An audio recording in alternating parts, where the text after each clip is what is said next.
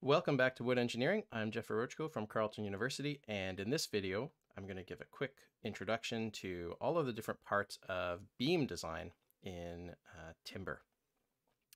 So basically we're talking about, we have a member, timber wood member, and it's spanning some span, and it's supported on some kind of bearing support, and then we have some loads that are causing bending.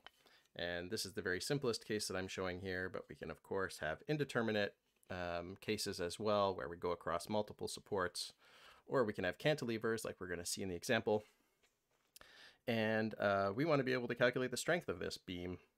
Obviously, it's one of the key things that we want to do in structural engineering in timber. So we have a regular beam here, the bearings are shown in blue, and we have some kind of distributed load, and that could be any kind of distributed load that we care to evaluate it for.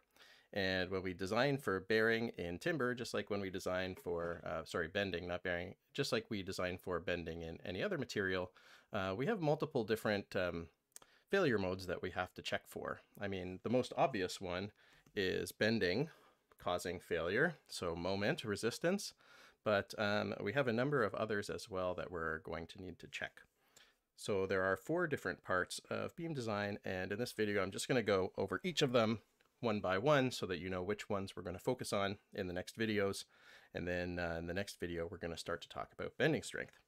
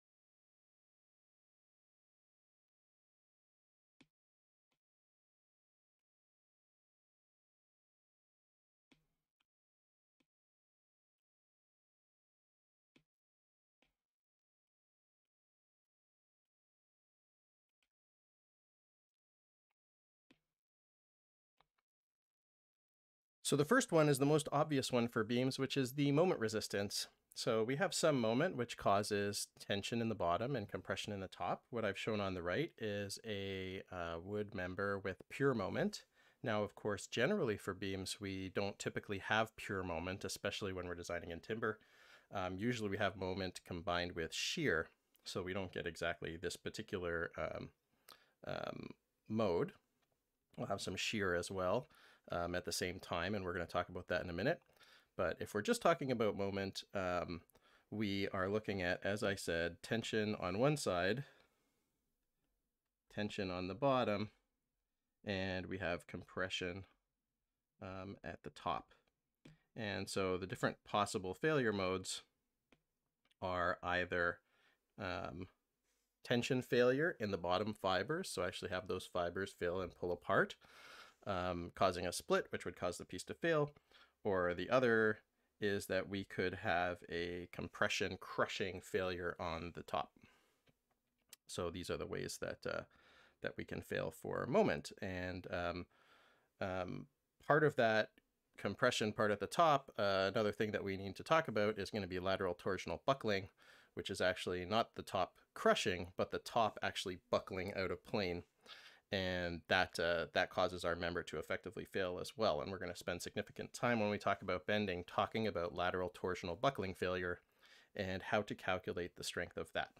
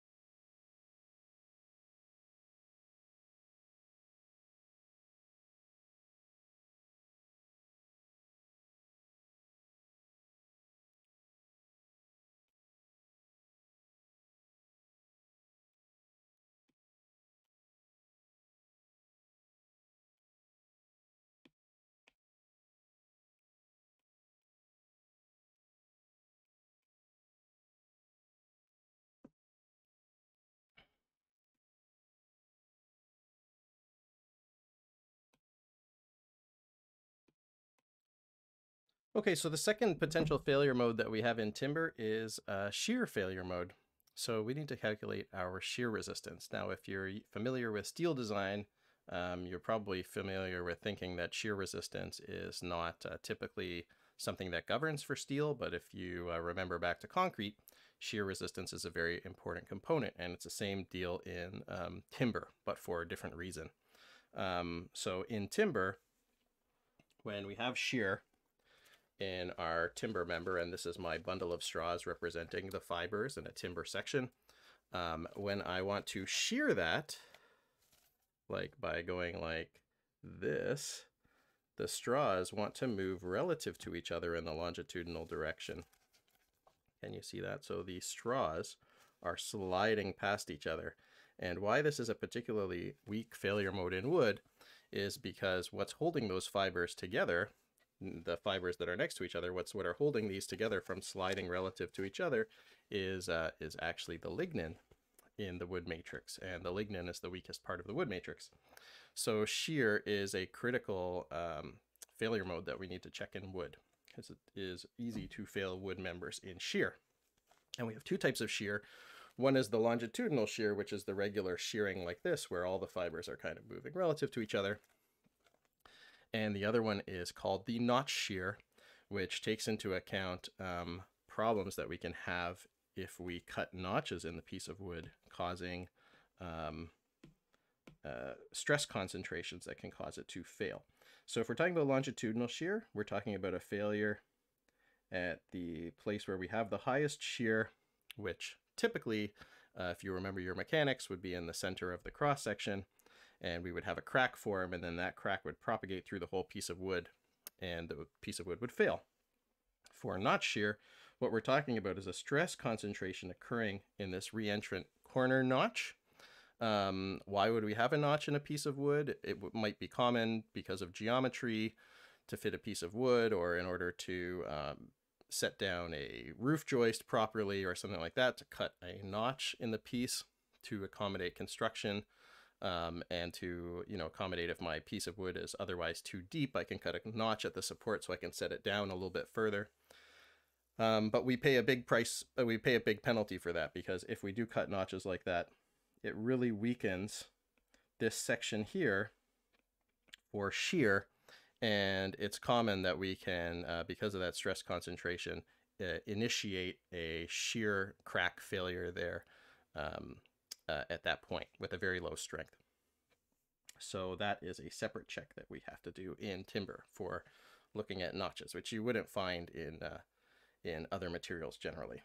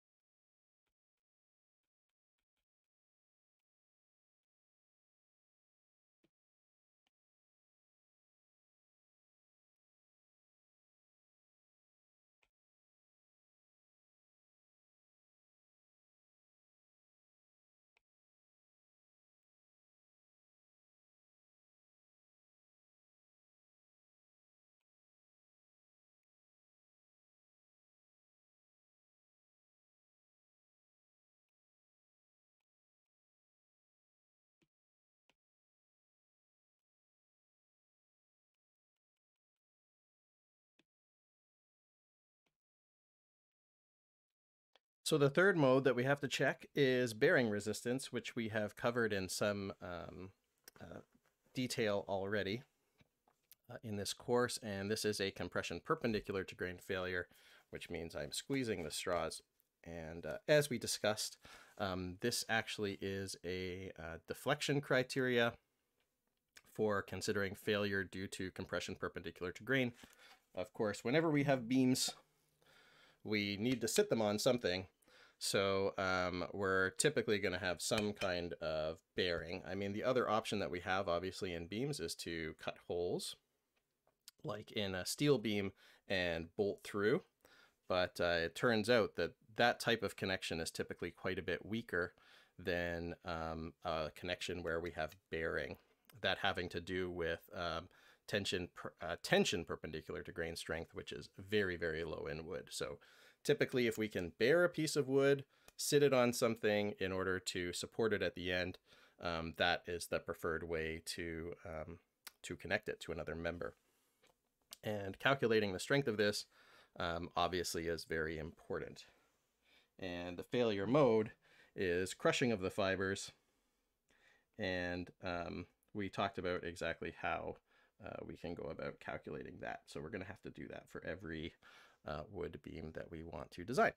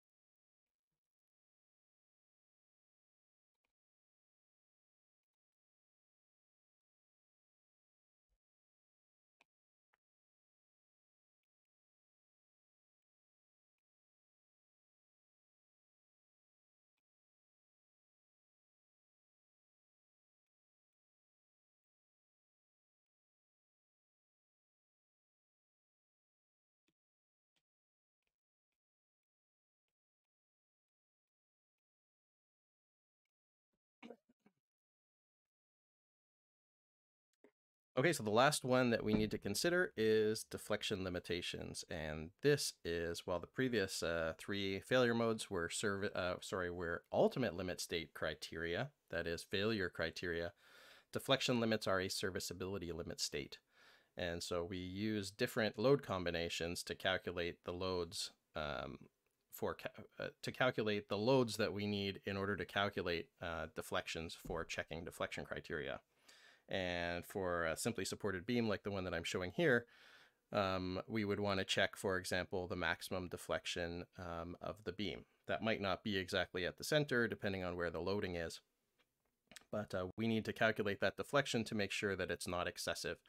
Excessive deflections are a problem serviceability-wise, so we don't want people in our building to observe the beams visibly deflecting under load, because that would make everybody uncomfortable. And even if the building is safe, strength-wise, under that condition, it is not going to be an acceptable design from the point of view of the occupants of the building. So that's why we need to consider serviceability. So those are the four things that we're going to look at over the next number of videos, with the exception of bearing resistance, which we've already covered, but we'll see in the examples how to calculate bearing resistance for beams. And in our next video, we're going to start talking about how to calculate moment resistance of beams.